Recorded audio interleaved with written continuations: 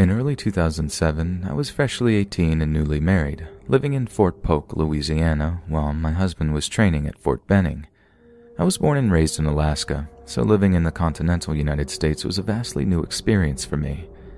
My husband had a weekend off, though he was not allowed to leave the base, so we bought a Greyhound bus ticket for me to visit him and meet the soldiers he became friends with. I had never been on a Greyhound bus before, but I was excited to drive through the South and see new places and have my own little adventure. Sure, plenty of creeps bothered me on the bus and at the stations, but I still had interesting conversations, met new people, and generally enjoyed the experience. Regardless of the time, each station we stopped at was open and offered food, outlets for charging, and bathrooms. So when we arrived in Columbus, Georgia at about 2 a.m., I expected the station to be open. It wasn't. Everyone else who ended their journey there had a ride waiting for them, and suddenly, I was completely alone outside a locked building in the middle of downtown Columbus, full dark and terrified. I didn't know what to do, and my phone was nearly dead from the last long leg of travel. I thought about walking to a gas station, but I had no idea which direction to go, and I couldn't see any nearby lit buildings. I truly expected the station to be open, thinking I would stay there for a little bit while my phone charged, and I had something to eat, and could have access to a phone book so I could call a cab. All I had was an old sign hanging on the side of the building with incomplete phone numbers for taxi companies. The numbers had faded, been scraped off, and defaced. There was only one complete phone number, and it was handwritten in Sharpie at the top of the list. Better than nothing, right? Wrong. I called the number, and a guy answered, casual and sleepy, asking who I was. I apologized, explaining I was trying to call a cab, when the guy perked up immediately and said, "Oh, yeah, that's me. I'm on my way." My phone died 10 minutes after I made the call, and it was another 15 minutes before the guy showed up in a traditional-looking yellow taxi. I noticed the cab wasn't marked, no logo, numbers, rates, anything, but it had that taxi light thing on the top, and in my young, naive mind, seemed totally legit. He waved me over, I got in, and asked him to take me to Fort Benning, finally feeling some relief. The doors auto-locked, and I'll never forget the first thing he said to me. He was silent until we got on the main road and said, "Did you really think it was a good idea to call a number written in Sharpie?" I froze.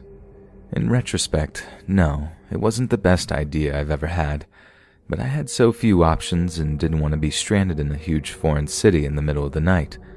I don't know what else I could have done. After a minute, I tried to laugh it off and hope he didn't notice I was shaking. I reached for my phone before remembering it was dead and realized that if something happened to me, no one would know if I even made it to Georgia.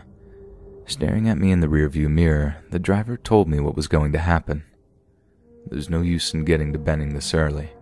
The Post Hotel isn't even open. Drive around with me for a while, hang out, and I won't even charge you." I told him no thanks, that I really needed to get to Fort Benning right away. "Nah," he said, and that was that. We drove to a worn-down apartment complex where he told me he was picking up a regular to keep me company. I didn't reply. What could I even say? I wasn't raised religious, but I was praying to God for some kind of miracle. Out came a woman who looked like a cliché woman of the night. Tube top, miniskirt, smudged mascara, and an unlit cigarette hanging from her lips. Short but ratty bleached hair, pockmarked face, cheap purse. I had no idea who or what she truly was, but she got in the front passenger seat and lit her cigarette. She turned to look at me. "Don't worry. He's cool. We're cool."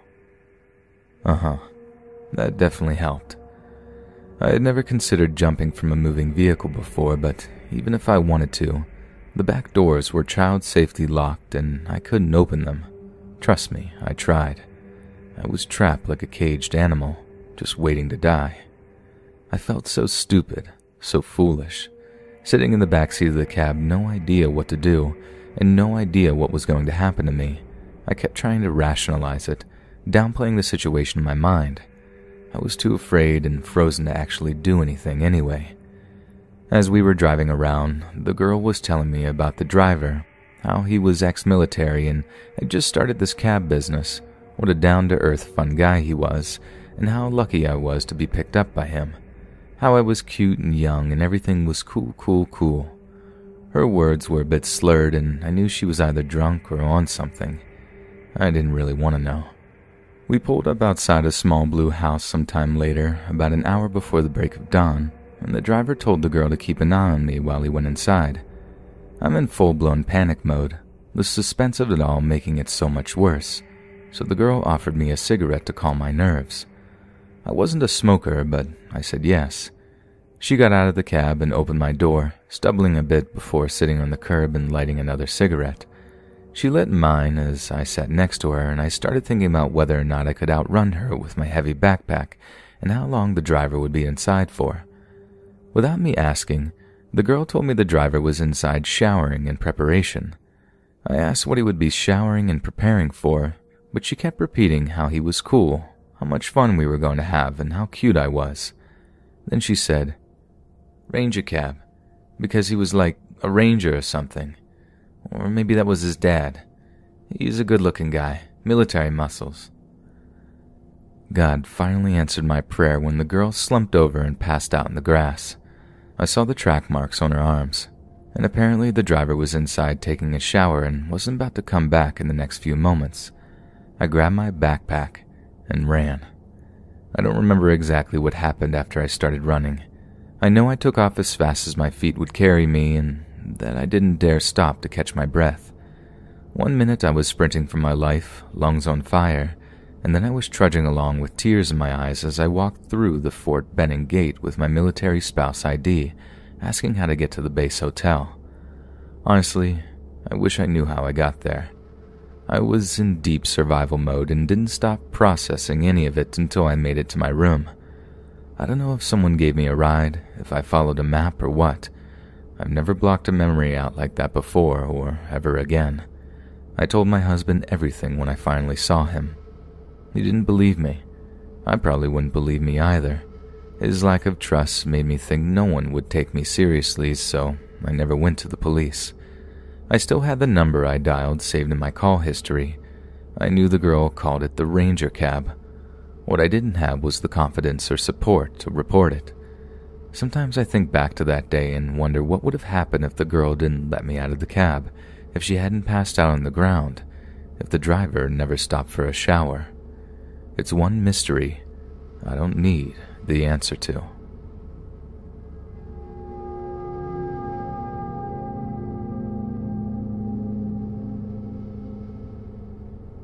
So this was long before catfishing became a term we used, though the act itself has been around as long as social media has. This was back during my freshman year of college, and it was during the MySpace era.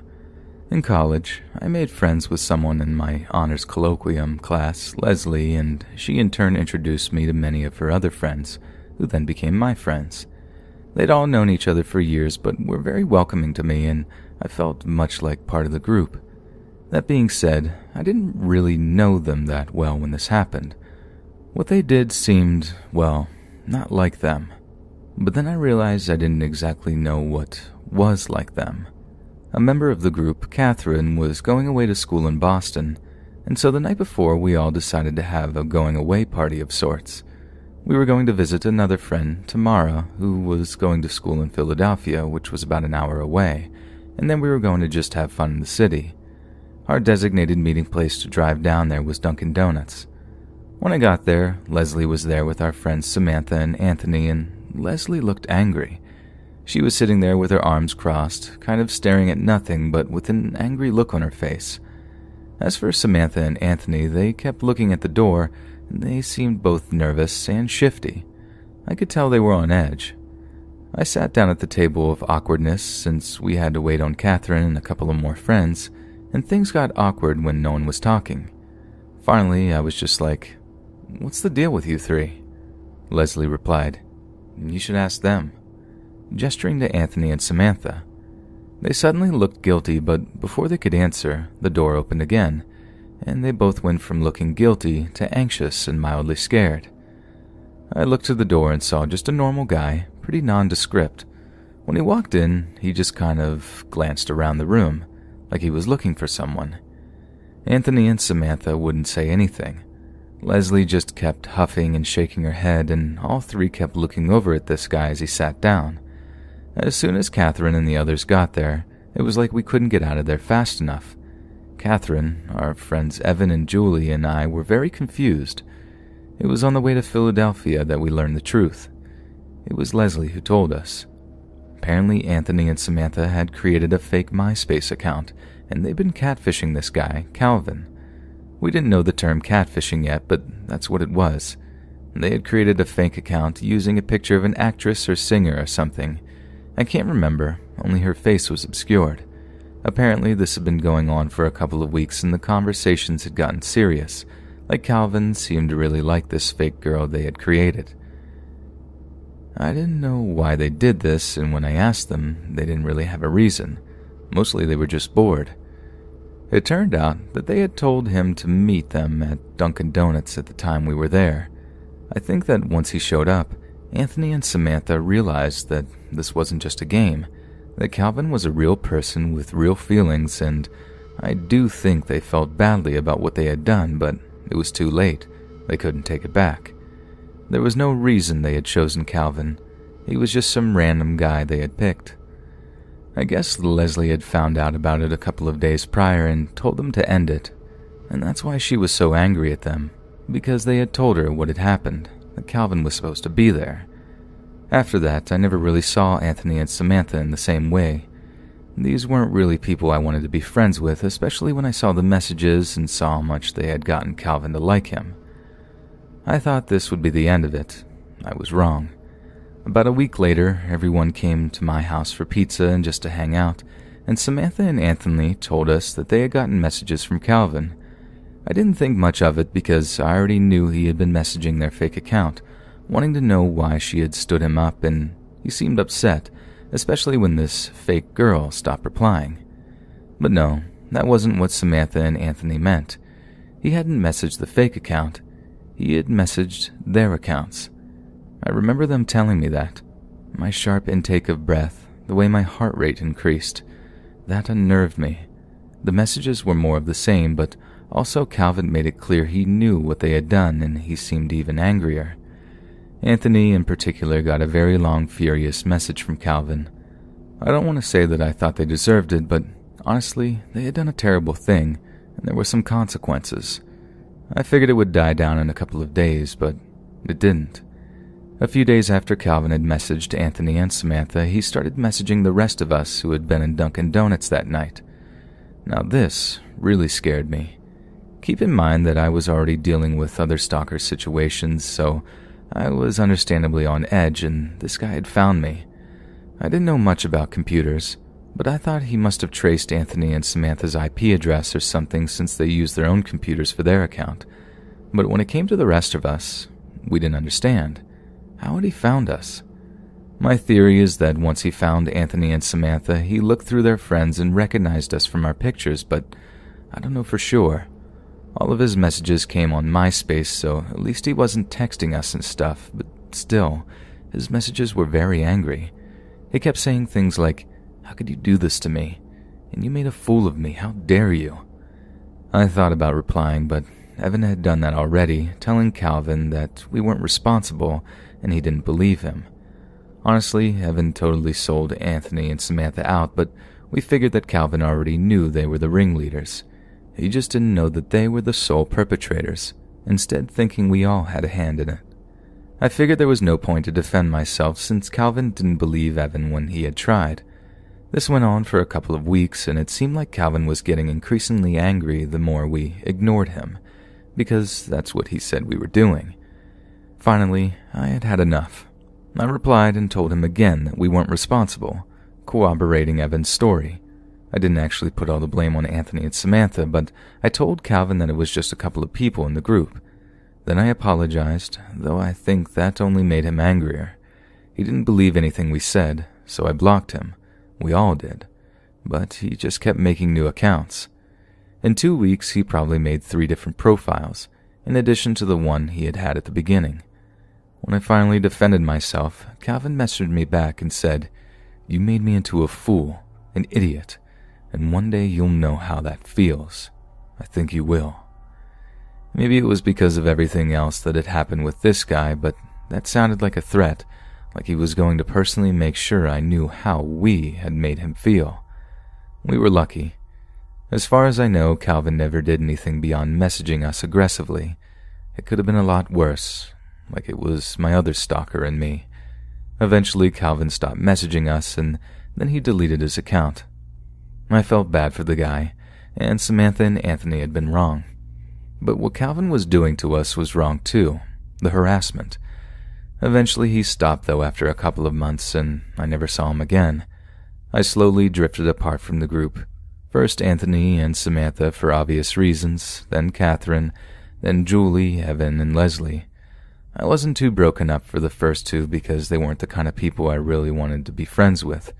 Not only had they done a terrible thing, they had brought this Calvin into our lives. Like opening a door and inviting somebody in.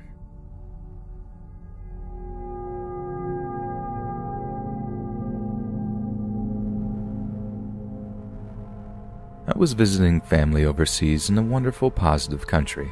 Their flag is a huge plus, and was waiting for a tram with my mom on the first day I was there. I was extremely jet-lagged and tired, having landed at 9 a.m. local time after barely sleeping on the flight and train ride over. I wasn't at my best mental functioning level, but it's best to power through and try to acclimate to the new time zone as soon as possible. After a few minutes of me swaying in place with exhaustion, a man, late 20s, early 30s, strode purposefully up to me and asked, "Are you a man or a woman?" Well, that's nice. But due to my fatigue state, my brain farted out, "Personal interaction, beep bop, yay." I stupidly entertained him and responded that I was a woman. Overjoyed, the man babbled at me in a mix of English and French throughout the wait, and then got on the tram with us while I nodded and looked anywhere but at him. For the first time in my existence on this earth, my mother had nothing to say or anything nasty to interject, so I was unsupported and uncomfortable. In a single breath, this guy told me his name, Omar, and said he was from Morocco, asked for my phone number, and said he was losing himself in my green eyes. Ever helpful and caring, my mom finally jumps in and proceeds to give him my number. I stare at her in horror while he dials it in, and then turns on me, angrily saying it doesn't work. Well, you didn't use the country code. It's an American number. In any case, just wait and call it in 5 days when I'm 4,000 miles away from you. He says he's going to whatever place a few stops away, so I drag my once again silent and useless mom off the tram at the next stop. Not before I got a big hug and kiss on every available surface of my face, along with a "I will see you soon." Great, I can't wait. My mom offers me nothing in the way of apology or any sort of response at all, so I forget about it and the rest of the visit goes uneventfully. Once I'm back in the US, I find that he somehow found my Facebook. My number is not in any way linked with that I could find, but maybe I missed something. I don't accept his request, but that doesn't stop him from messaging me multiple times daily with what I assume are attempts at poetry, all revolving around my eyes. Interspersed between these declarations suggesting his likely eventual harvest of my eyeballs, he adds to multiple group chats that are all in Arabic. I can neither speak nor read Arabic. Eventually, I'm in like 15 different Arabic group chats, and I have no idea what's going on, as Google Translate was no more understandable than the chats themselves. I hadn't blocked him yet because, like a car crash, I couldn't look away. Finally, I message him back to say that he seems nice, but I'd like to keep my eyeballs in my face, and I'm sure he'll find a nice, lovely girl to harvest parts from in the future. Before I block him, I get a last plea. "My love is your eyes. Please let me gaze upon them again and hold them forever." Super romantic. Definitely not grade A Buffalo Bill in the making, but not enough to make me feel any less secure in my decision to block him and change my number. I've visited overseas a number of times since then, and have thankfully not seen him.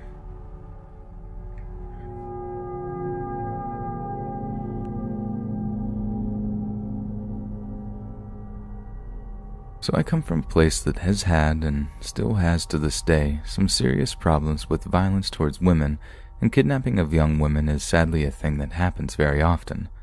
Although I lived all my life in a decent area, some of the other areas weren't so decent, so I kinda learned how to avoid problems.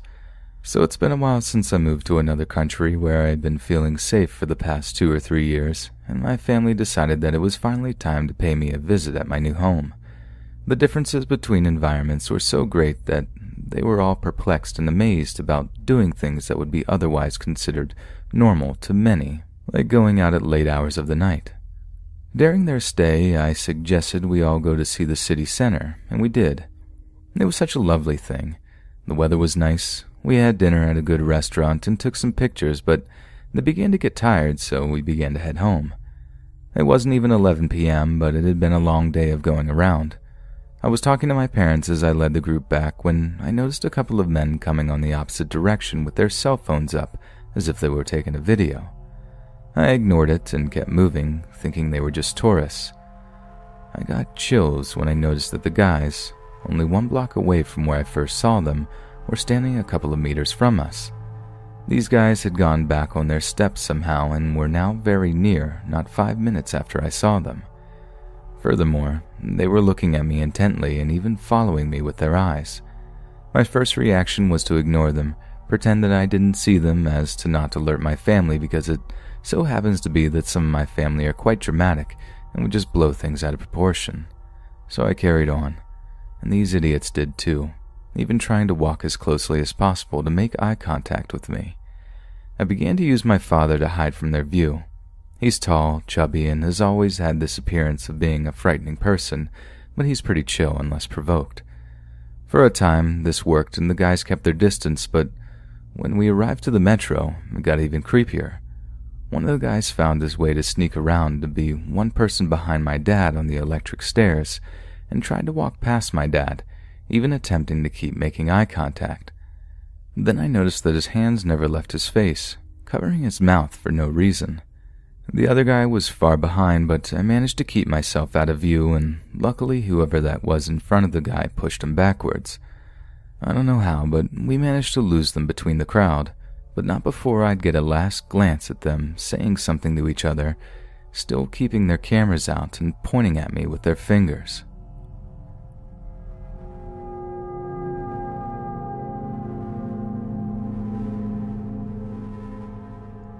A few years ago, my roommates and I lived on the 3rd floor on the backside of an apartment building. She was in the process of moving out though, so it was mostly just my dog, George Washington, and I. I knew just about every neighbor in my building, and from what I knew, they were super chill. In order to understand this story, I need to explain the way my apartment was set up.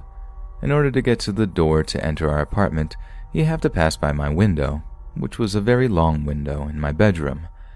I had never had any issues until about 2 a.m. on a Saturday, well, technically Sunday.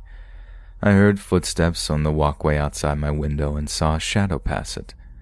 I usually am a groggy person when I first wake up, but ever since it had been just me, I was more aware of my surroundings, so it jolted me awake. I had a nightstick under my bed, so I grabbed it and debated what to do next for the next 30 seconds. I opened up my bedroom door quietly, right in front of our main entrance, and started to notice the handle jiggle ever so slightly.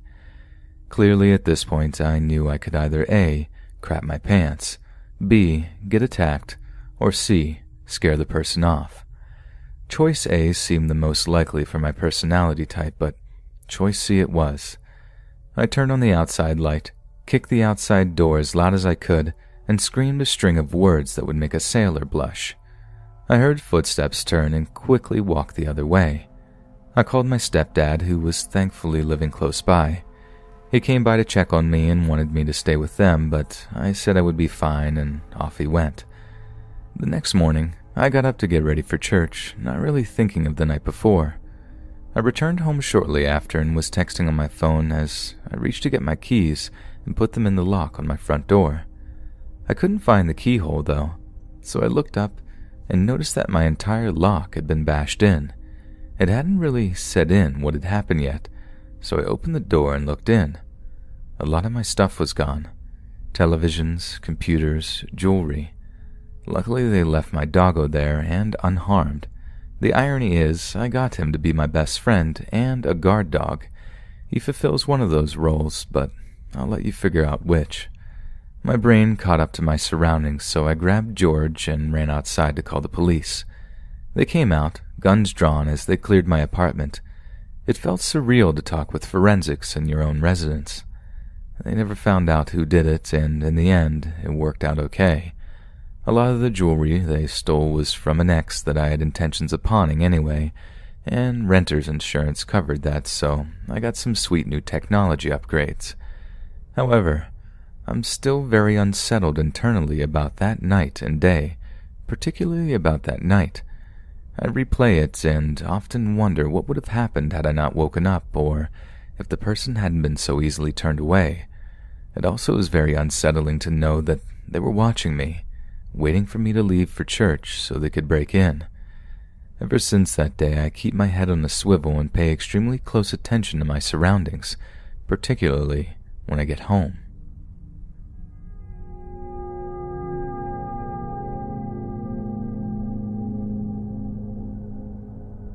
Something like a week ago, I came back from school a little bit late so I could take my dog for a walk right after my return.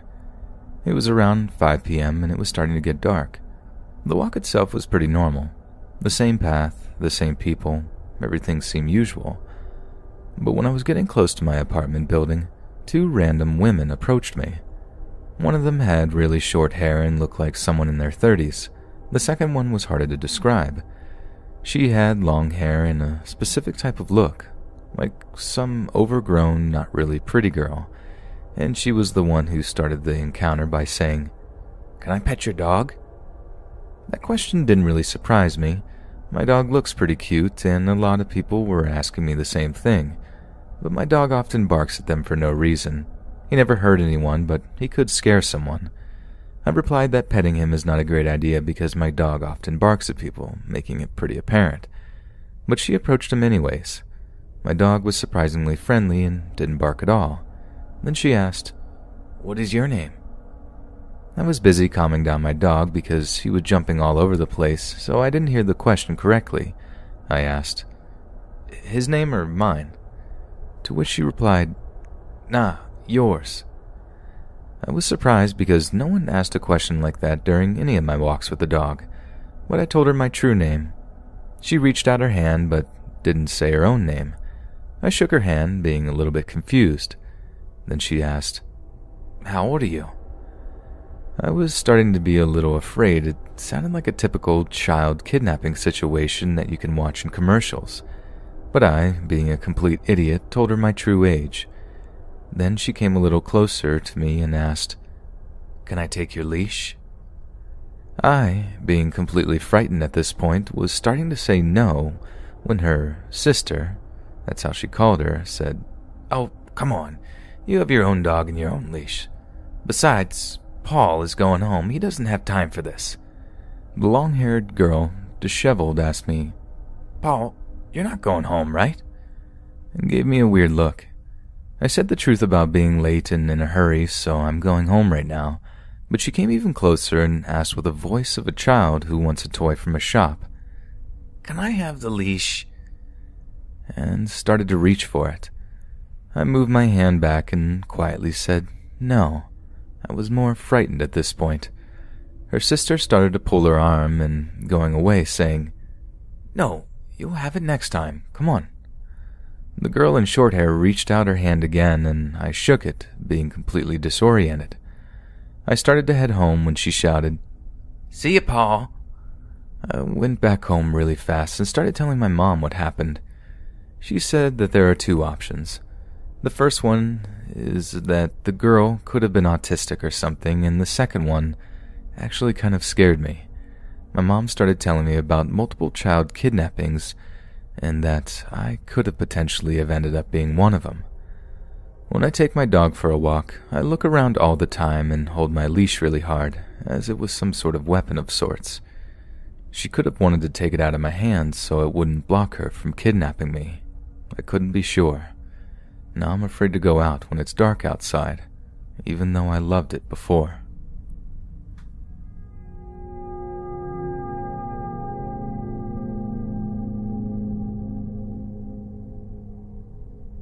This happened about 4 years ago. I had just graduated from high school and was a month and a half into summer break. Needing money for college, I began working full-time for the school district I had just graduated from.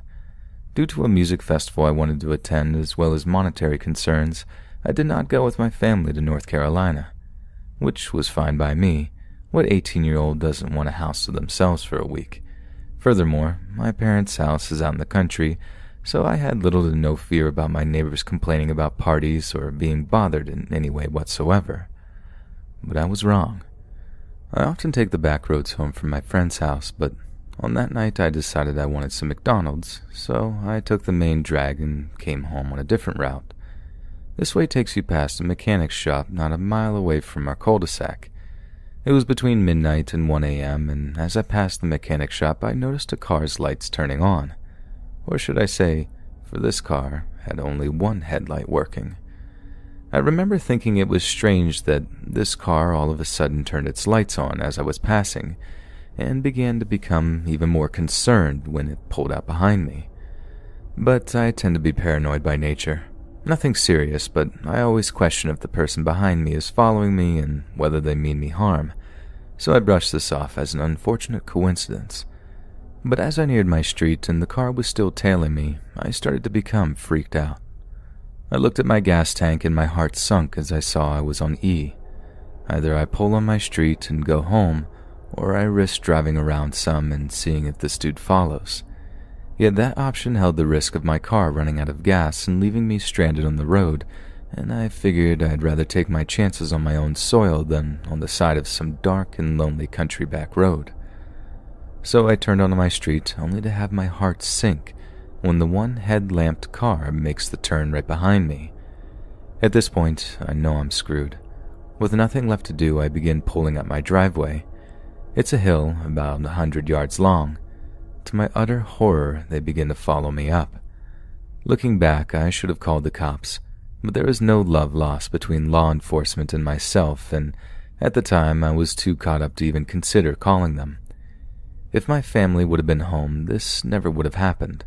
I could have called my dad and he could have grabbed his gun, but he along with the rest of my family were gone, 12 hours away at the beach. So when they began to drive up my driveway after me, I stopped and put my car in reverse.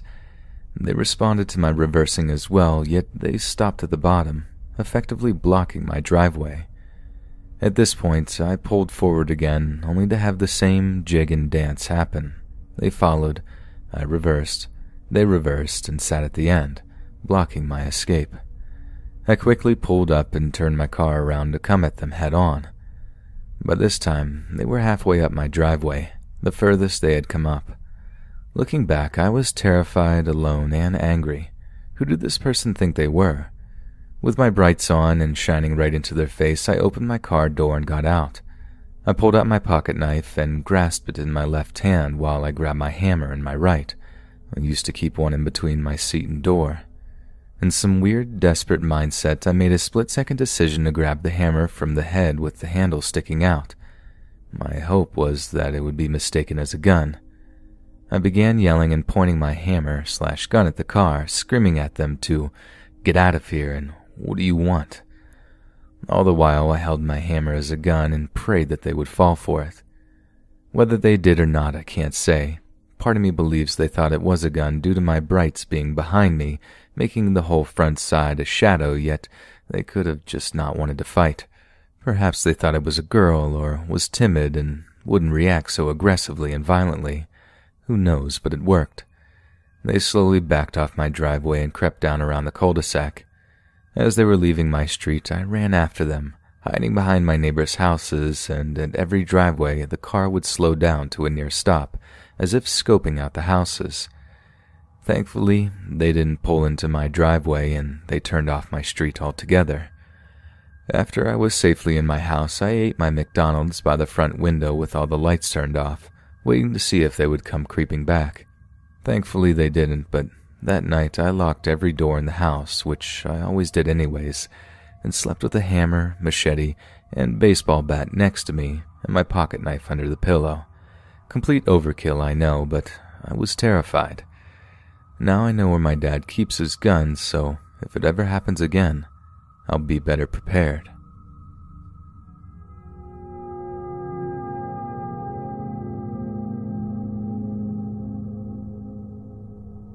I live in a crappy part of a city in Ontario, Canada with my parents. I woke up at 10 in the morning, for I had a busy night of cleaning. I did the usual routine of turning on my laptop, checking my emails, Facebook, etc., and then I got a knock on the door.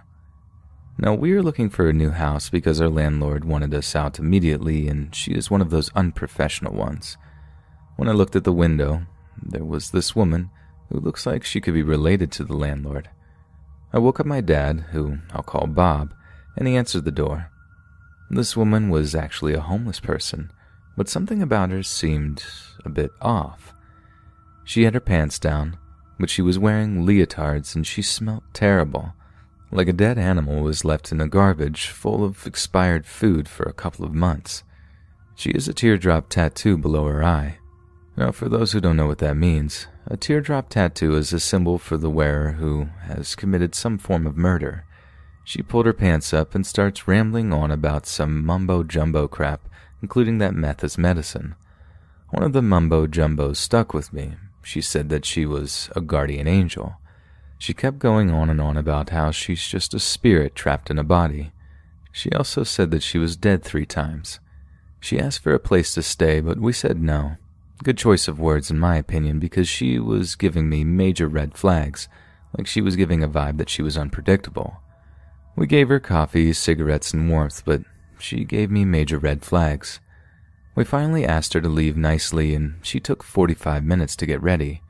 Kept asking for a ride or money for a taxi, and we couldn't do that. I know that seems insensitive, but we gotta do what we gotta do. So she finally left, but she didn't wear her boots, left them right on the neighbor's lawn, leaving us to enjoy the rest of our day.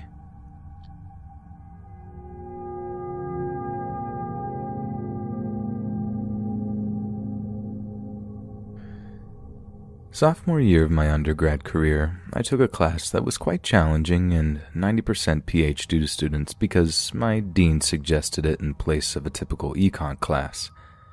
I thought it would be cool to be challenged by such a class, which I was, but I also had the unfortunate encounter with a PhD student who actively tries to ask girls to paint their faces. It was a very small evening class, maybe 10 of us in a small room. I'm very shy and everyone was older than me, so I didn't talk to anyone. Very soon after the semester started, I get a Facebook friend request. It was one of the PhD students. I thought it would be useful to have a contact in such a difficult class. He had different motives for adding me, though. Note, we have not spoken or even greeted each other in real life. His first message to me read, "Quick, how do you feel about face paint?" I ask what he means, and he sends me some Google image photos of Day of the Dead face paint as well as some Juggalo stuff. He then asks me if he can paint my face, and then sends a question mark when I don't reply for 20 minutes. I said, I think I'll pass, and he goes, "Why?" with a frowny face, and follows with, "Still no luck in the face paint department," a week later. So at this point, I am actively ignoring someone that I have to be in a small room with 2 times a week. Maybe that sounds harsh or like I'm being presumptuous, besides just trying to protect myself as a young woman. That's because at the same time, an app called Yik Yak was very popular for college students. It's basically a totally anonymous forum where people at respective campuses can say what they want. While browsing, I find a thread of someone complaining about a dude who is persistently asking to paint their face. A few other people in the comments say they've encountered the same person. Naturally, I join in the conversation. This leads me to find this dude is posting on the app himself. He very tactlessly uses the same account to both ask girls to paint their face and also impersonates girls and pretends to praise the great work he did on their face. The weirdest thing I saw him post was a photo of some naive undergrad in the dorms with her face painted and bragging about how they had made out after he did it. This guy does not try to be subtle and joins those incoming class Facebook groups asking freshmen if he can paint their face. At this point in time, he was infamous, and my friend told me about the posts in those groups. I should also mention he was in a relationship throughout all of this according to Facebook. I would totally like to believe this is some hobby of his that he genuinely wants to have an outlet for, but his behavior on Yik Yak suggests it does something more for him. He also seems to target young freshman girls specifically and, in my opinion, thinks it comes off innocent when it in fact does not. I had a class in the same building later in my college career, in which he has an office, and I would hope with all my might that we would not meet again, knowing he was a huge weirdo who probably resented me.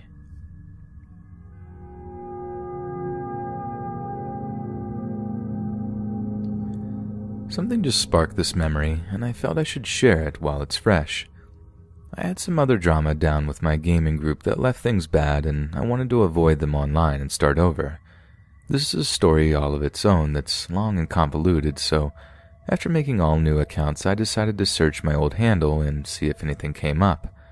Nothing really interesting or even about me till the bottom of the first search page. It was a missed connection type posting on some forum.